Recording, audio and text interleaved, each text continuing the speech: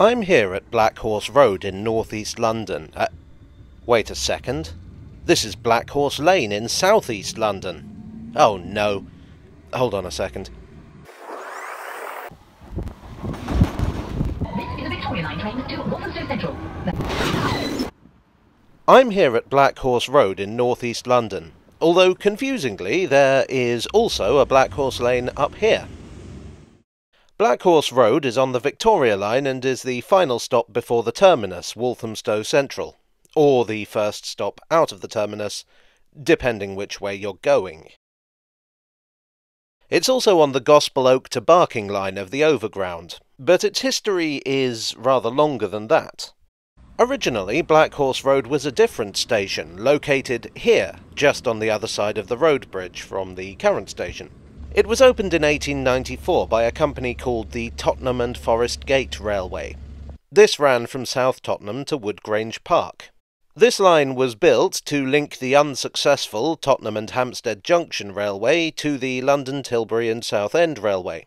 I've talked about the history of this line in more detail in another video, which I will put a link to in the description below. Long story short, the Tottenham and Hampstead Junction Railway was a joint venture between the Midland Railway and the London, Tilbury and Southend to give the Midland Railway access to East London, Southend and Tilbury. This resulted in the creation of the Gospel Oak to Barking line, or the Goblin as it's commonly known.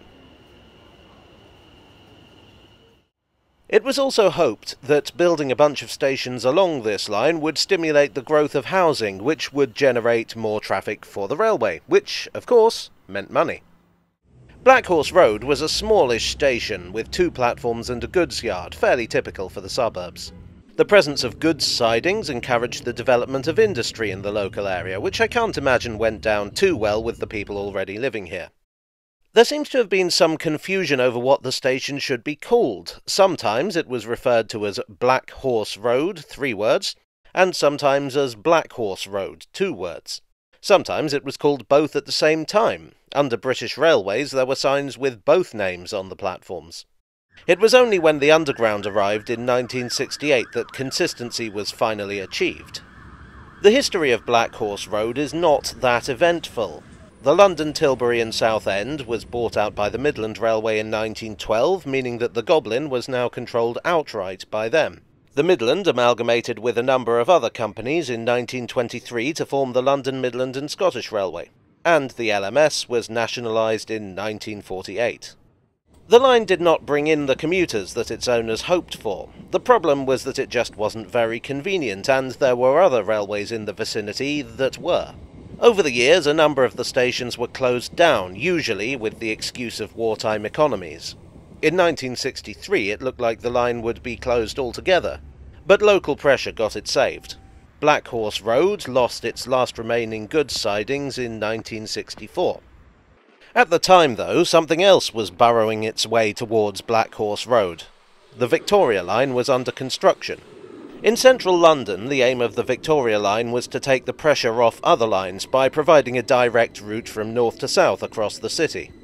Northeast of the city, it was to have kind of the opposite function, to connect with underused lines and thus give people living on those better access to central London. Blackhorse Road was in the plans as far back as 1948, although how the tube would get there took some figuring out. One possibility was to build the line in a tunnel, which of course is what we got. The other would have seen the line surface at South Tottenham and run alongside the Goblin.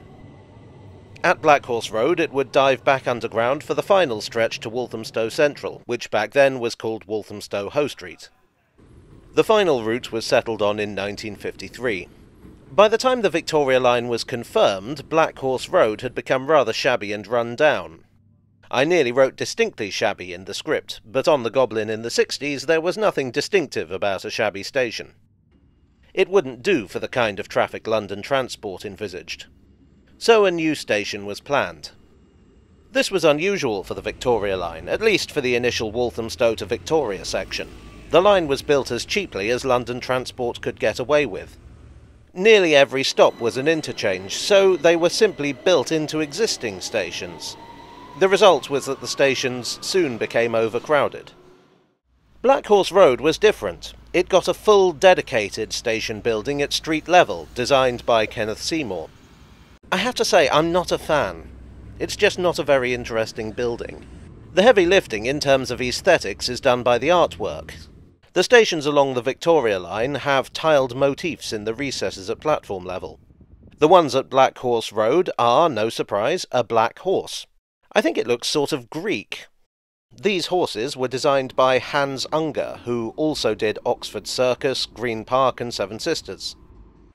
There's another horse mural outside by David McFall, which I think is my favourite feature of the station.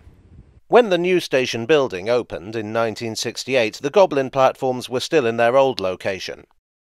In 1981 they were demolished and new platforms were built on the other side of the road bridge, giving better access from the underground building.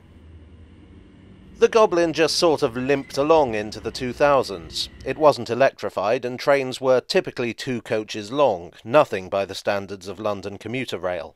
But the thing about railways in London is that, overall, they have this tendency to just keep getting busier. So the Goblin was incorporated into the London Overground in 2007, the thinking being that it could be a useful relief route. And so it proved to be.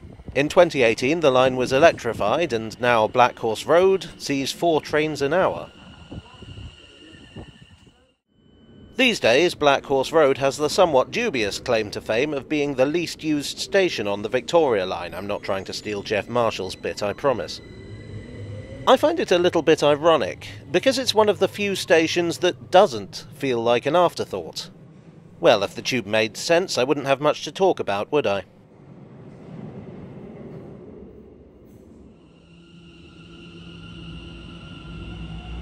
I do hope you enjoyed this equine tale from the tube. If so, please do leave a like and consider subscribing for more. I would like, as I always do, to thank my donors on Ko-fi, on Patreon and here on YouTube. You are the blacksmith to my black horse. And I'll see you all again very soon for another Tale from the Tube.